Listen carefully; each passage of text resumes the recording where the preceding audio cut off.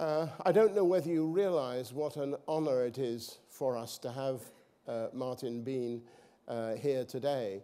He has, of course, been in place at the Open University since October of last year, but it's only last Saturday that he was enthroned as the Vice-Chancellor, with all of the grandeur that only those who know the OU know that it can provide. When it first started, I, more than Naomi, was very skeptical about the grandeur side of it.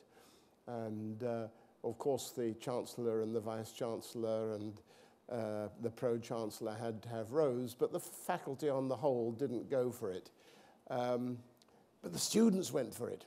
That was the point. The graduands wanted to have robes, and that took over.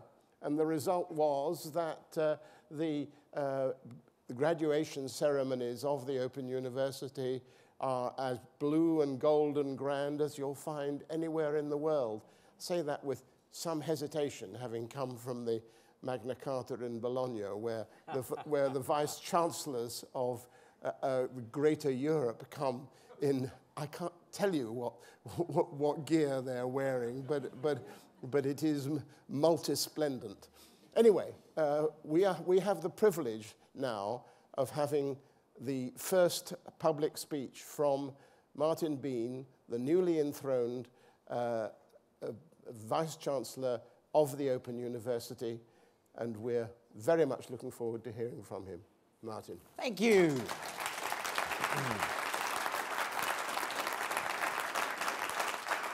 Thank you. Well, good evening. So a little bit about me, I'll put you out of your misery. The accent is Australian. So born in Australia, spent the last 15, 16 years in the United States.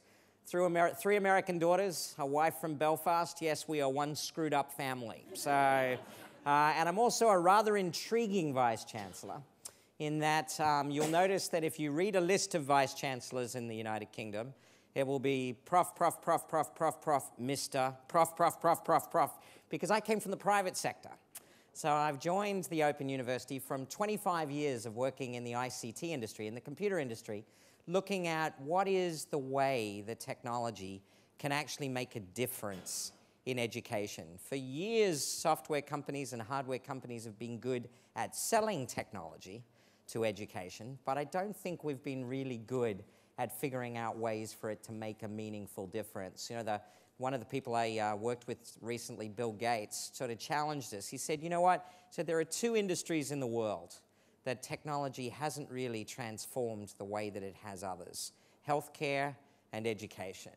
And part of my job with the Gates Foundation was to go off and try to figure out then how could technology be used to make a difference in learning outcomes, and how could technology be used to really power one of the great enablers or levelers of this world, which is in education. I fundamentally believe to my core, which is why I took this job, that it is almost a basic human right now for somebody to have access no longer to a primary or secondary education, but this is one lonely world if you don't have access to some form of higher education.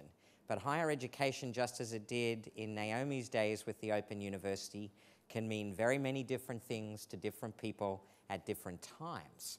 And I'm going to talk a little bit about that as we discuss digital literacy here today. So this is the first thing I wanted to touch on. I have to be careful because being Australian, I can be long-winded, and I don't want to wait to use all the time, because being Australian, I love question and answer time because you can't offend me. So I want to make sure that between Andrew and I, we have plenty of time to take your questions. So luckily, he bought a stick. So if you see him nudge me as we're moving through here, you'll know why. But this is the way we commonly think about the digital divide, digital literacy, digital access, whatever you want to call it. You noticed how many politicians have adopted it over the years as a way of getting elected, but we often characterize it as being cut off from networks and devices, by being cut off from networks and devices. And we're fixated at times at reporting wonderful statistics about how many people actually have access, and I thought I'd share a few with you. So Digital Britain 2008 report suggested that there are about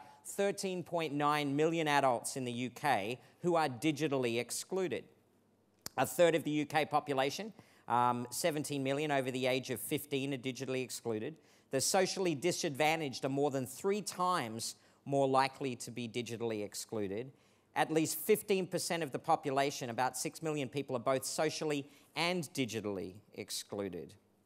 Kind of none of those statistics, I think, are very shocking for people in the room, and I'm not going to dwell a lot on sort of those statistics, but there was one that I found that I thought was kind of interesting that I wanted to give you as a backdrop. Projections suggest generational change will mean that by 2021, 15% of the population will be digitally excluded as compared to 29% in 2009 based on the projections.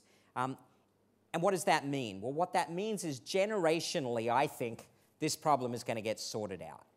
I think generationally, the ability to just simply get people plugged in, it's going to sort itself out, but I don't think that's the challenge that we have for ourselves. I think getting people connected is simply the beginning of the journey, because what's really important to us is to actually figure out ways for people to make sense and meaning of this digital age that we live in.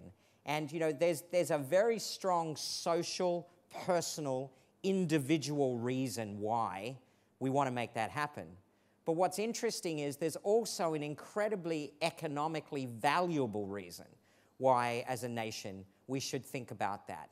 You know, the more the government and the private sector move services online, and if you look at e-government, go and study up a little bit about e-government policies, and you'll see it's all about how can we move as many of the services online for provision as we possibly can, which is terrific for those that are digitally literate and know how to use it.